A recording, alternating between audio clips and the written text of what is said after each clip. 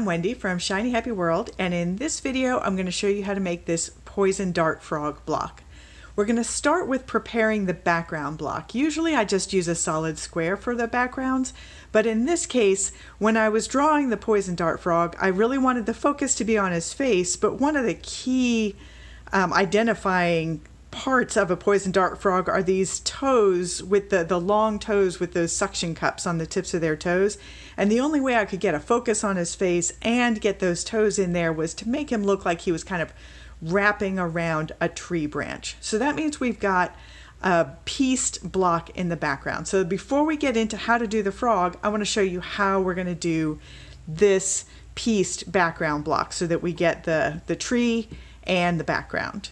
So we're going to start with an 11-inch square, just like we normally do for all of my patterns. And this one's already cut just so that I can be super fast with you guys. Here. Okay, so here we've got our block. So I originally cut this as an 11-inch square. And then, this is really easy to do, so you don't need any fancy templates or anything. You're going to measure over 3 inches from this top left corner, and that's this part here. And you're going to measure 1 inch up from the bottom right corner, and you're just going to slice your block between those 2 points. So 3 inches from the top left corner, 1 inch up from the bottom right corner, and then you're just going to slice from point to point and take away that triangle. So that's your first step. Then when we piece it on the block, you've got your batting square, which is, I usually cut mine around 11 inches, a little bit bigger than that. Lay this on it. This way you know that the batting extends past it all the way around. That's fine. You're going to trim it later. So get that piece down, and then you've got a second piece of fabric, and that's our green background fabric. And for this you need to cut a rectangle that's 14 inches long and 7 inches wide. And we're going to do a very simple stitch and flip. So you lay this down so that it is right along that edge.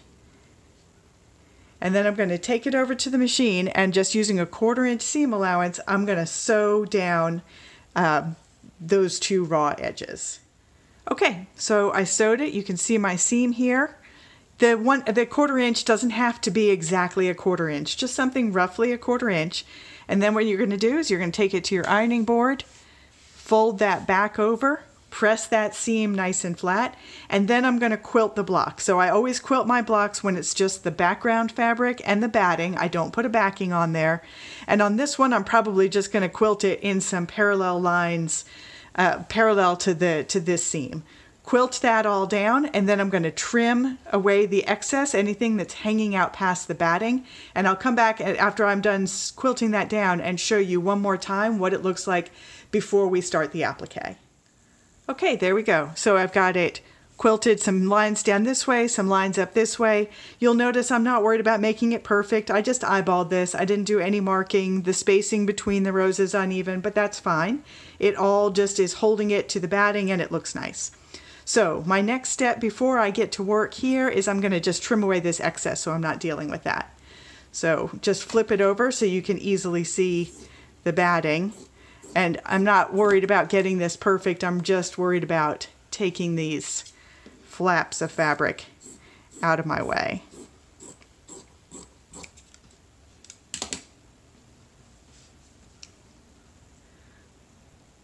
So there we go. It is all ready for us to put the frog on there. Before I get to that, I should just very quickly mention both of these fabrics are from the Muted Rainbow fabric bundle that you can get at Shiny Happy World. And these fabrics, this version that I did, both of these batiks that are in the background of the block are from the Batik Rainbow fabric bundle at Shiny Happy World. So just so you know what's what there, because I always get questions about the fabric. So in the next video, we're going to start talking about how to use the applique frog pattern. In these videos, I'm showing you how to make this poison dart frog block. So just to talk about the pattern briefly for a second, this is the current pattern in the Funny Faces Quilt Block of the Month Club. And when I say current, it is July 15th, 2020. And this is going to be exclusive to the Funny Faces Quilt Block of the Month Club until August 15th, 2020.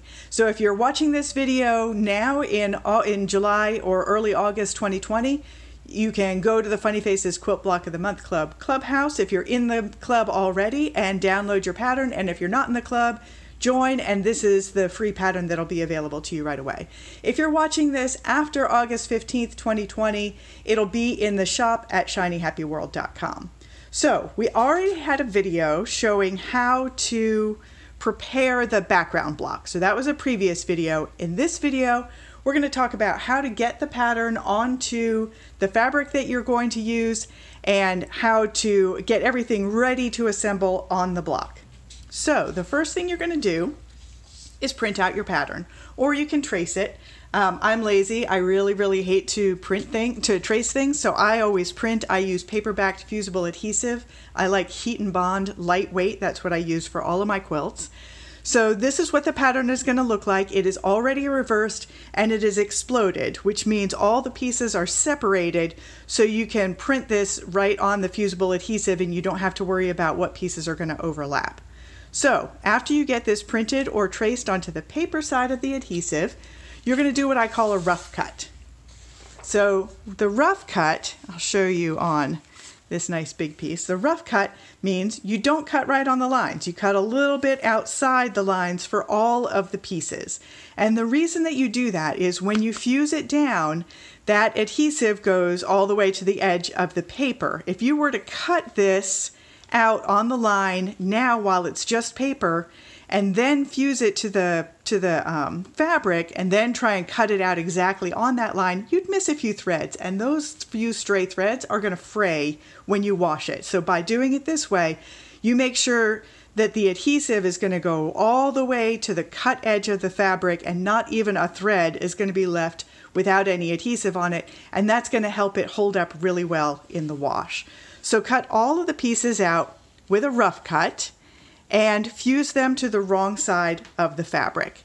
So I've got, the frog doesn't have very many pieces, but they are kind of complicated looking pieces. So on my darkest color, I used batik here. So batiks don't have a right and a wrong side. But for the darkest color, I used the top of the head and the two legs. And your pieces will have labels on the patterns. I just don't have labels on mine because I got impatient and printed before I had the labels on them. So the lighter color, so this is just a lighter shade of the purple, is for the mouth and for the two eyelids. And then I just used solid white for the two larger eye pieces and solid black for the pupils of the eyes.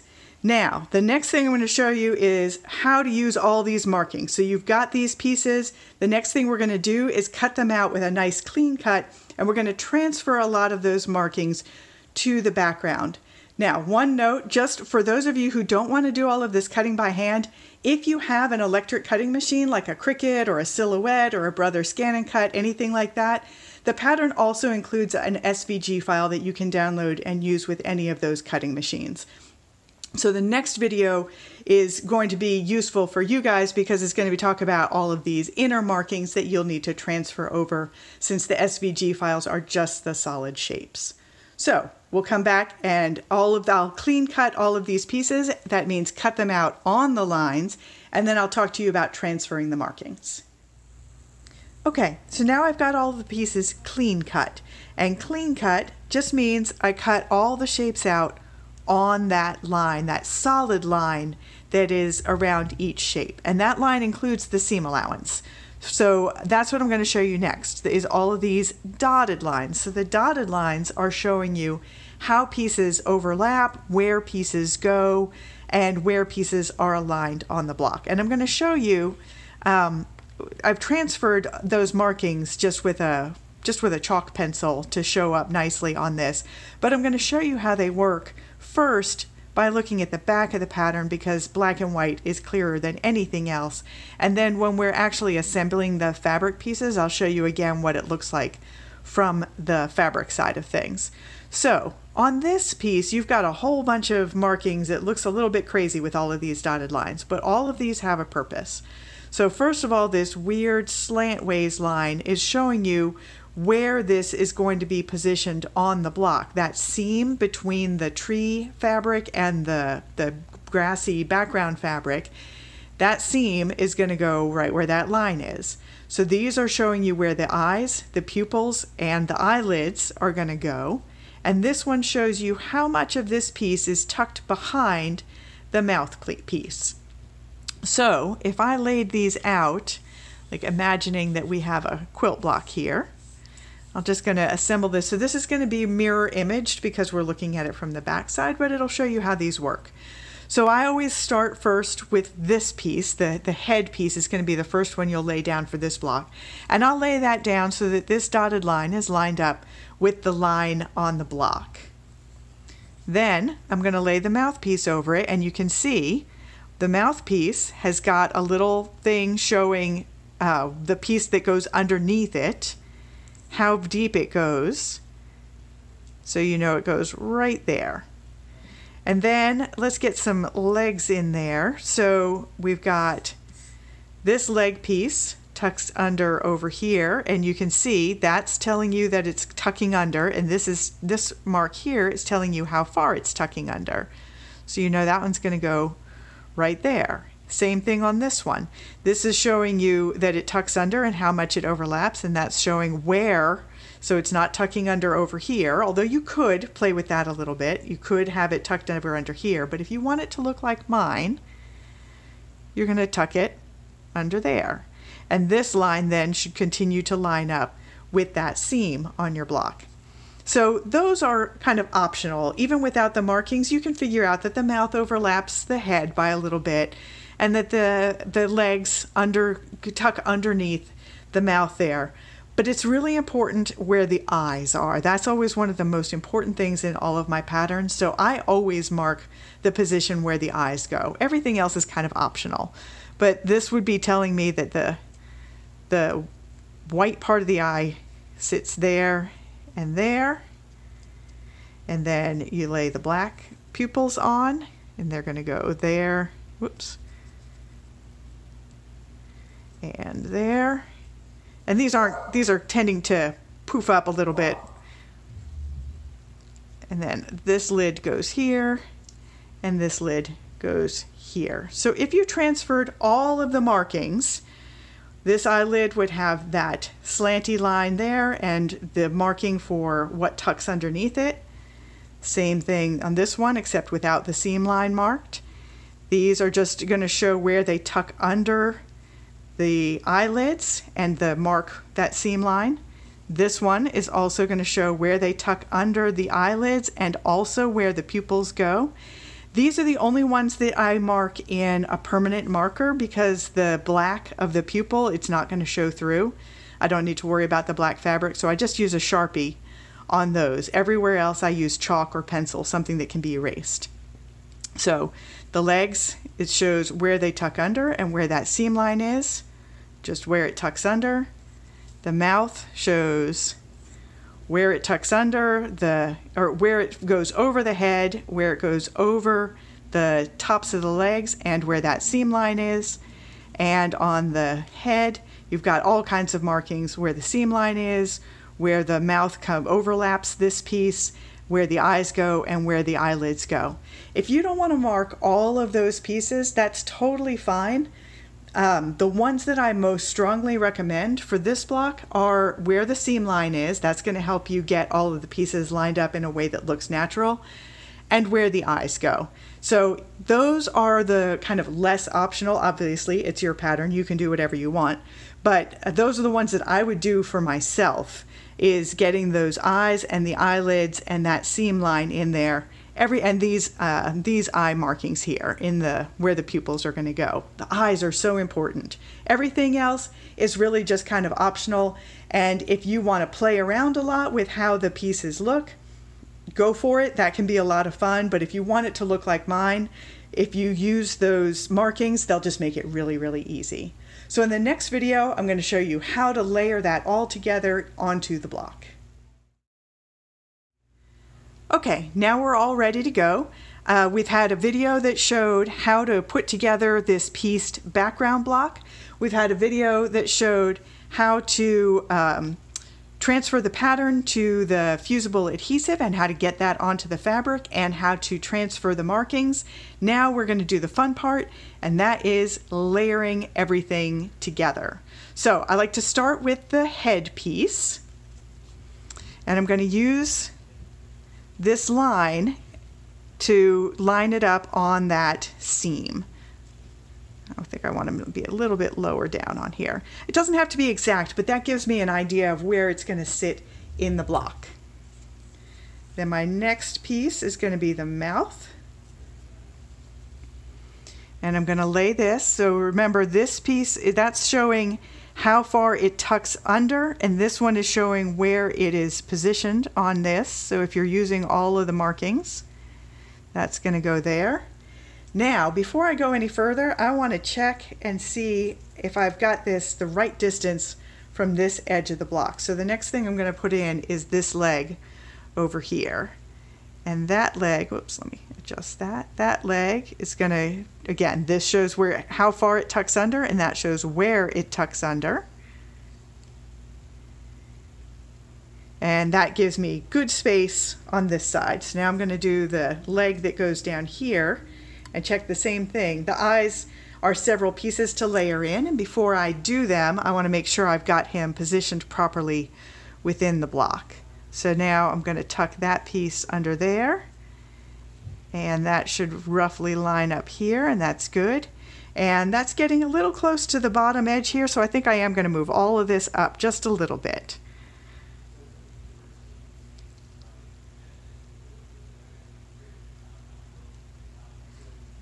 Those lines are really handy. That's still good there, so I didn't move it up too high. Get those little fingers all splayed out. All right, that looks better as far as spacing within the block. Now I'm going to lay the eye pieces down, and the one that has the seam line through it is the one that goes on that side, so that makes that easy.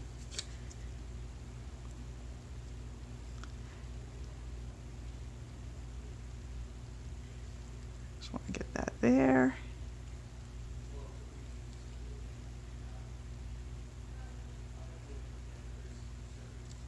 Now we'll do the pupils.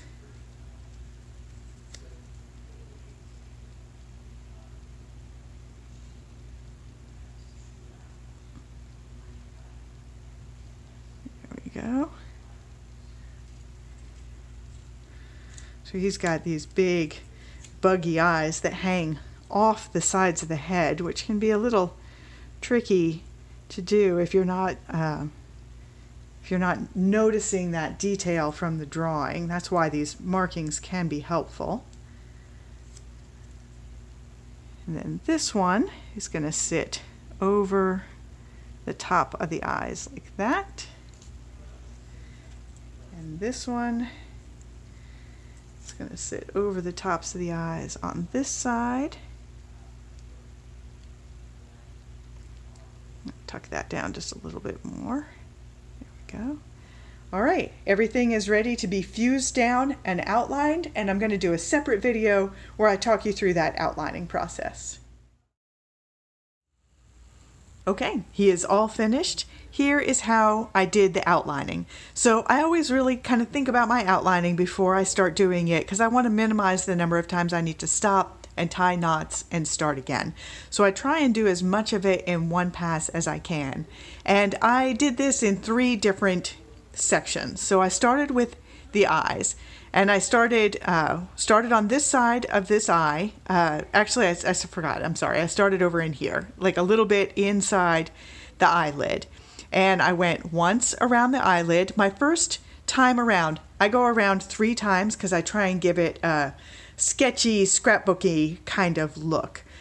So I'm going around all of these pieces 3 times. The first time around is always just kind of establishing that line. The second time around is when I do any attached parts.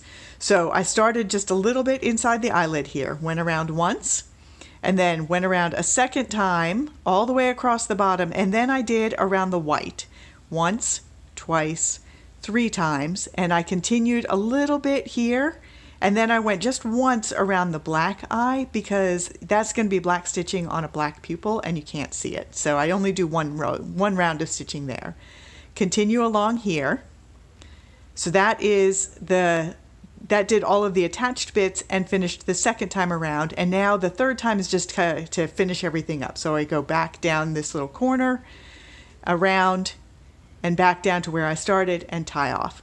I did the same thing on this side. Went around the eyelid once, continued past it once, twice, three times. I'm sorry, went around it once, went around it a second time, once, twice, three times. Here, down around the black pupil of the eye, around, that's the second time, and then a third time and tied off. Then I went just 3 times up here. And then I started down here and did all the rest in one pass. So I started here just a little bit inside the mouth and I went around once to establish that line and then started a second time around, and when I got to this little snippet here I went 1, 2, 3, 4. You can't tell the difference between 4 rows of stitching and 3, so sometimes I'll use 4 to stop so I don't have to knot it off. Picked up again here, continuing on my second path around, go across the bottom of the leg and then go all down here around once, twice, and 3 times. Continue along here, go past the base of the leg and then once, twice, 3 times, back over the leg, up. Now I'm going to do this little bit, 1, 2, 3, 4, continuing my second trip around.